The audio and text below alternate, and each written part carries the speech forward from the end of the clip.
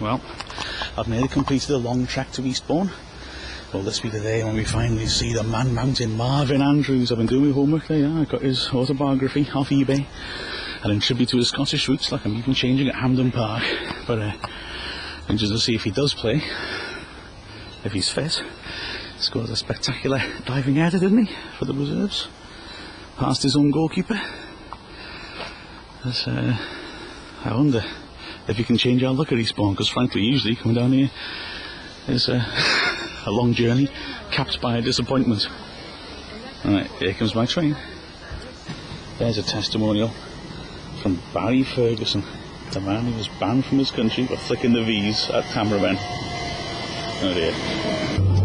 Well, hopefully this is the right train. Got some weird feeling I might have just jumped on the first train and I might regret it a little bit. But I don't know, this is a sort of weird journey in a way. It's one of those that makes you wonder whether it's actually why you do these things. Like I said, we've been grim both times at Eastbourne. 3-0 loss at Forest Green on Tuesday. It is one of those ones that sort of quest the logic. I'm sort of putting my faith in the great gods of unpredictability in football. That football doesn't always follow the route you expect it to, because I have a feeling of deja vu going down to Eastbourne after the way we played the last 2 times you were there. It's a sensible way to spend the day. Get up 6 in the morning, get home after midnight, and feel that in the middle the point of it all is to see us do something bad again. I don't know, I suppose that's supporting a team player, isn't it? Right, I've just finished the pleasant part of the day, which is having a nice leisurely train drive down and chatting to Australia. Ooh, there's something appropriate. It's a bit disturbing actually. My nice part of the day done. Pleasant train journey, reading Marvin Andrews' autobiography and chatting to Australians. And now I've done the pleasant part as well of going to the little village, the railway station, Pevensey. Lovely little village. Lots of history, lots of Norman history. William the Conqueror took his troops through there before the Battle of Hastings. And then there's a lovely little pub, the Heron. Wow, quality chili. And then I have to go and watch Wrexham and it all gets wrecked probably. The Eastbourne ground is about 15 minutes walk over the fields to my left behind this little industrial estate. And yeah, it's a place we've had no joy at so far. I must admit, reading Marvin Andrews' autobiography, sort of getting fairly bit eager to see what he's like. I blogged earlier this week saying don't pick him, don't pick him. He's not supposed to be, you know, sort of very far along towards match fitness, despite playing for the reserves in midweek and playing well apparently. And I don't know, I just thought Saunders would be tempted to tinker after seeing Blackburn, Sinclair and Shearer getting tied up in knots on Tuesday, and might alter things around a little bit. I'm not sure whether he should do until Andrews is properly fit. You're going to get him off on the wrong foot. Having said that,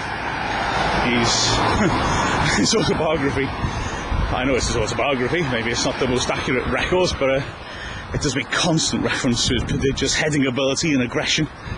I know, those are certainly attributes we lacked on Tuesday. So who knows, maybe he's worth a punt after all, I don't know. Anyway, the other interesting thing is, when we signed him, I started looking up for him on the internet, and I found a review of his autobiography on When Saturday Comes. When Saturday Comes, of course, is the football magazine par excellence. If you want thoughtful analysis, that's the place to go. Its review was critical, saying about his religious beliefs and how certain things he said were unpleasant. Well, he hasn't mentioned the oft-quoted notion that he's anti-homosexuals. No comment to that so far, so okay, can't comment on that. There's another section that she was heavily slated for.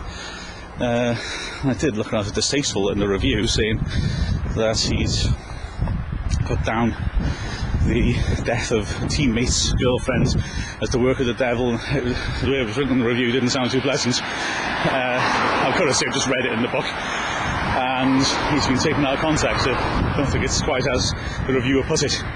So I'm quite pleased about that. He comes over as a thoroughly good bloke in the book so far, anyway. So I'm looking forward to seeing him play. Looking forward to making his acquaintance. Should it be today? Probably no after the match, won't we? Let's be honest. I'll use the benefit of hindsight. I'll edit this bit out. Oh no, I won't.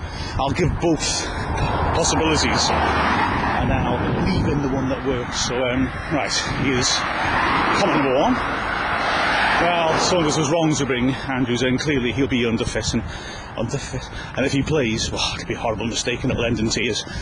Right, here's option number 2. It'll be a stroke of genius if Saunders picks him. Andrews has clearly got massive pedigree, and he'll give a big boost to the team. Go for it, Dino. That should have covered all the angles. That's where I'm heading, Eastbourne's ground. Looks a bit far away, doesn't it? I'm going to be tired out here. Anyway, I was saying a moment ago about covering all angles. I started recording one of these at Forest Green and sort of lost the will to record as the evening went on. There was one notable thing which maybe I should mention, and it's a beautiful moment, like the first cuckoo of spring I heard while in the car park of Travelodge in Strensham. The first sheep shagger of the season, shouted by a bloke out of his car window. I don't know who at, wasn't me, honest. I keep my private life to myself. But yeah, whoever it was at, I'm not sure how he could tell their Welshness exactly. But yeah, it was a beautiful moment, just as denoted to me that the football season had begun. Of course, that other thing that tells us the football season had begun is Wrexham are on their travels, losing. God, I'm a misery, innit? What a realist. On the way back now on the train at Euston, I'm not sure which ended to you, got Marvin Andrews, to be honest. Played well, he scored. Part of the defence letting 4 goals. I think that the problem might be right further back though, with the Scottish here not looking too confident in the air. And again, we've lost to Eastbourne. It's more spirited than usual, I suppose, but still not great. The worrying thing is, we solo down the table, and I can't help having that brought into perspective when, as coming to the train now, walk through Euston Station and see lots of people in Blackpool shirts, and I think a few years ago we were in the same league as them. They just played Arsenal today, we played Eastbourne. Some of it up, doesn't it?